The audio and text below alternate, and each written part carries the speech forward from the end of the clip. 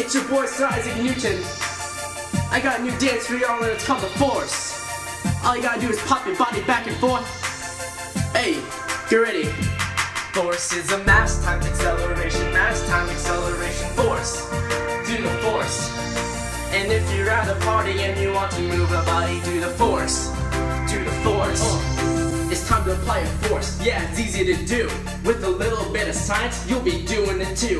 When that force is applied, you accelerate a mass. So if you want to do the force, get off your lazy butt. Unit for force is Newton's, that's me. Cause I explained what force is and discovered gravity.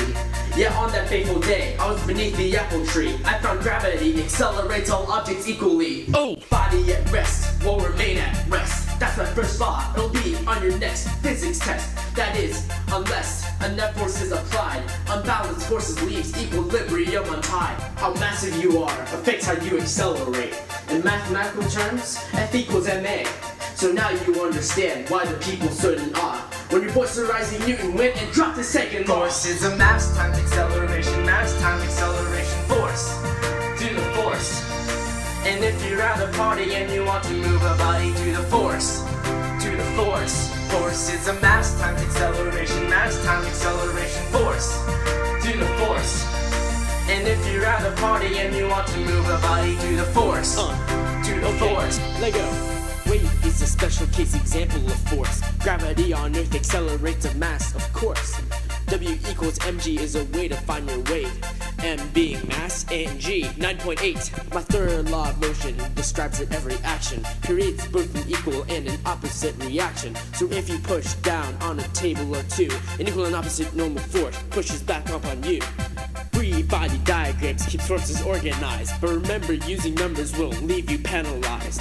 Diagrams and Choke's law helps you work with angled forces, like those pesky outward problems that you see in your physics courses. There's a special kind of force, and I call it friction. Let me explain why it is my new addiction.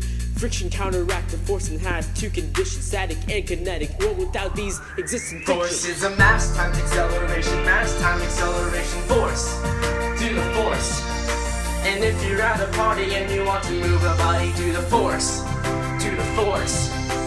Forces are things that you can't see, like push or pull, or the effect of gravity. But forces, they move everything, makes the world go round. Get jiggy with Atom, your you force. and me. Let go.